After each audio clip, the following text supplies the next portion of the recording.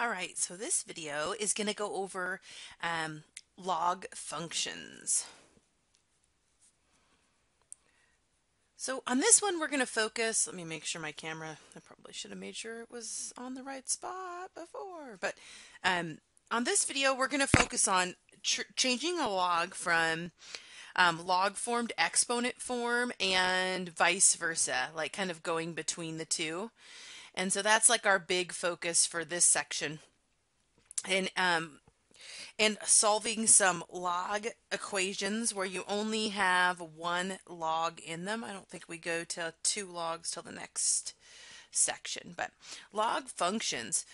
First of all, log form is y equals log base a of x. And obviously a, x, and y are numbers, but this is log form. Exponent form, so you can change between these, is going to be a to the y power equals x. And so logs allow us to solve for things where x is your exponent, because we can change it into log form and then follow these specific rules. So log functions help us solve things like, if I put $1,000 in the bank right now, how long will it take me to get to $1 million at 5%? Or so we will see a lot of financial equations with logs, and then of course you'll see a bunch of made up ones that make you think about how it works. But we will go between these two going between log form and exponent form. So let's look at a couple. Well, I want to look at a couple kind of different ones. Well, maybe I'll do the little convert first. Right, we're going to convert to exponent form. So here's my first example. What if I have log base 1/3 to the 3 equals -1? How can I convert that to exponent form? Well, let's see here. Our base, or our, it's not our base. Well, it becomes our base, right? It's our root of our log. I couldn't think of that word. So when we go to convert this, it becomes 1/3 is your a, and it has to go to the power of what it equals. So 1/3 goes to the power of -1, and that has to equal 3. So that's how you can evaluate it. So if I look at 1/3 to the -1 power, the -1 will flip it, so it becomes 3/1 to the first power, and that is the same thing as 3. So this is like a true statement. But the focus really is converting it. So a lot of times when you convert them, they just put letters in there just to make you do that letter stuff. What if I had x to the 4th power equals y, and I want to convert to log form? Okay, so the x, right, the exponent is going to become the base on the log. So we have our log, and we're going to have base of x, and what it equaled, right? What it equaled was what our log was of, so it's going to equal y. So we're going to have our y here, and our exponent was what it equaled on the other side. Right? Exponent to what it equals on the other side, so that's 4. So that's log base x of y equals 4. Let's do another one like that. Those are a little tricky, but what if I have 10 to the 3rd equals 1,000? All right, so how can I convert this to log form? All right, these are my arrows. By the way, my arrow, that doesn't look like a very good arrow. Whoop, whoop. All right, so then we have our log. And the power again is your base, so we have log of 10, and then the 1,000 will go here equals 3. So that's converting between the two. I find this the way harder than this way, but I mean, it's each person their own. But so let's look at a couple little bit weird ones. What if I have log of x equals 1? What am I really saying when I say I have log base x of x equals 1? Well, let's convert it and look at it. We would say we have x to the 1st power equals x. So we're saying x to the first power equals x. Is that like a true statement? Yeah. And so that one's kind of weird, but if these two are the same, then that has to equal 1. So if you have anything where it equals 1, maybe that number's 2, that one better be 2 too, or it's going to not work out. Another one is if I have log of, it doesn't matter, 1 equals 0. Anything to the 0 power is 1. And this is kind of the idea of it, because if I look, if I have x to the 0 power, that has to equal 1. So x to the 0 equals 1. So if your log ever equals 0, well, first of all, that would have to be a 1, and you have to be careful of that one. So that one, it has to be something to the 0 power equals 1 in order for that one to work. Another thing, this is like change of base kind of idea. I want to bring it about now as we start to do logs, but it'll be more in the next section. But if we have log base x, well, it'd help if you could see that. If you have log base x of y, I can actually write that as log of y over log of x. It's one of like the rules I'm allowed to do. And in this section, I don't know that we really need it. They introduced it, but I honestly think this is more going to be in our next section. But let's look at a couple equations that use the converting log idea. This is my 7th example. So this is just solving some equations with this. What if I have log base 27, 3 equals x? And it asks, well, what does x have to equal? So on this type of problem where I have one log in it, because we're going to get to ones that have 2 logs and 3 logs, and that's different. If I have one log, my goal is to change it to exponent form and then solve. So I would go 27 to the x power equals 3. And we did something similar in the last section. I really want these both to have the same base. So I'm going to rewrite 27 as 3 to the third. So I would have 3 to the third, and you times it by the x that was already up there, equals 3. And then remember, if it's just 3, think of it as to the first power, and then you set your powers equal to each other and solve for x by dividing, and you get a third. So some of you might have been able to come up with the third way up here, because remember, the third is like taking the third root, or the half is like taking the square root. Those are the exponent of 1/3 is the same as taking the square or third root. So a lot of you might have thought, well, the third root of 27 would give me 3. Maybe, maybe not. Maybe you need to walk through the process. All right, so what if I had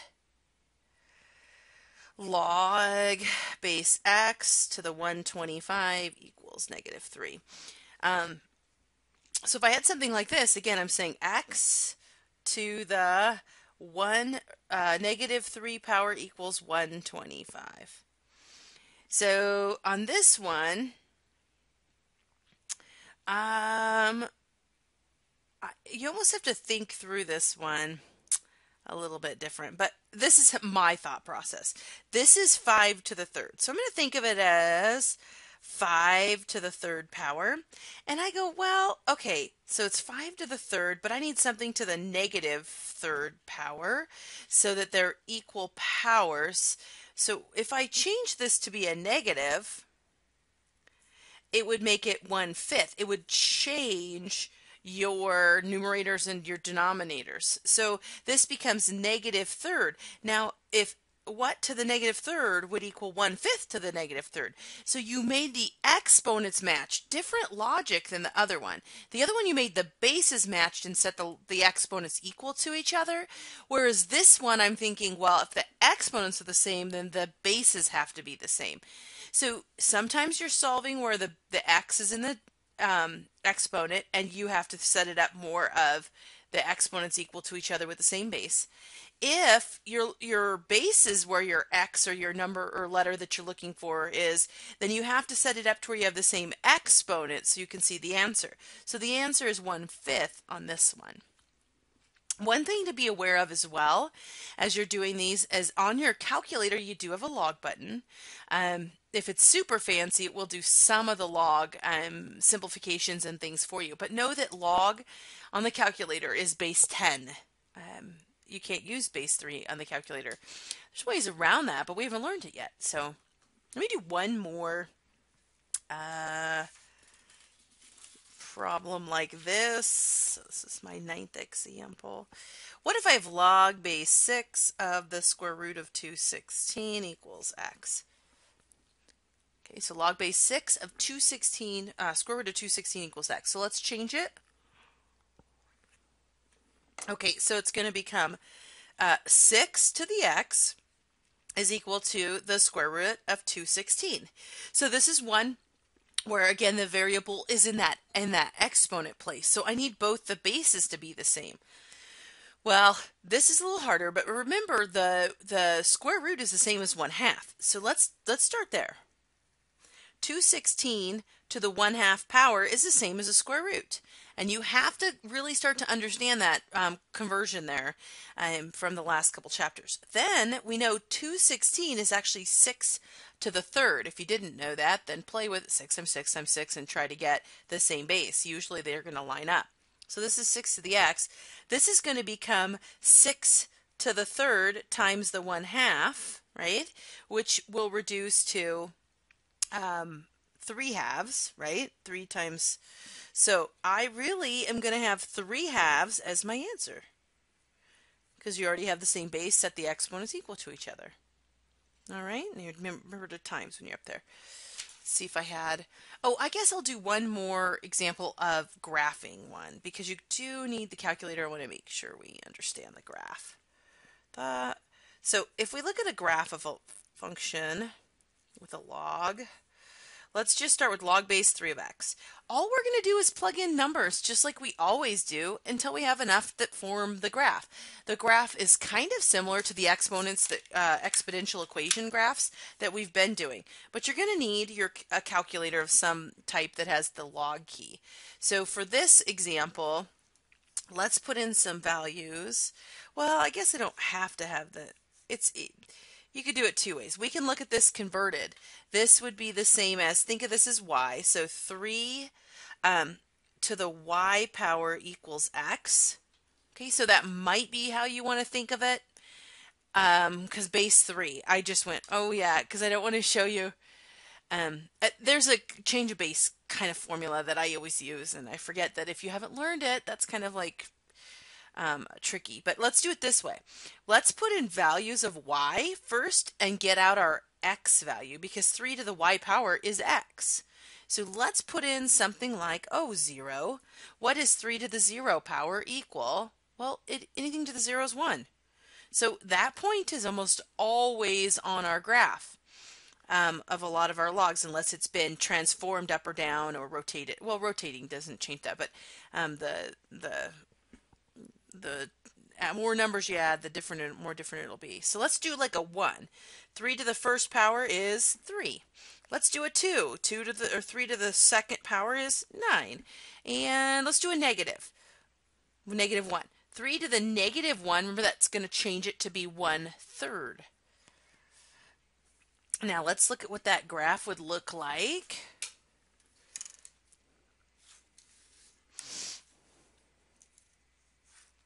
Okay, so we have 1, 0, 3, 1, 2, 3.